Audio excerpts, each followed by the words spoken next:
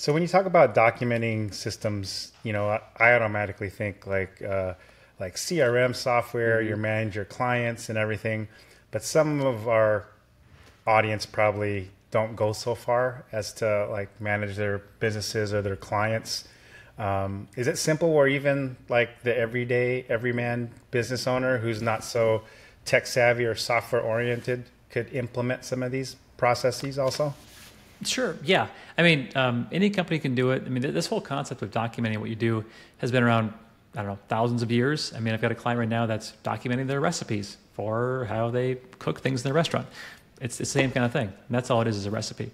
At one owner of a nonprofit, she documented how she wanted her boardroom organized.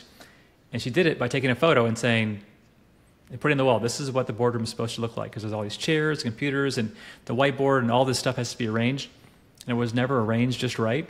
And so as the CEO, she was rearranging the boardroom. And I said, how would you document the way it's supposed to be done?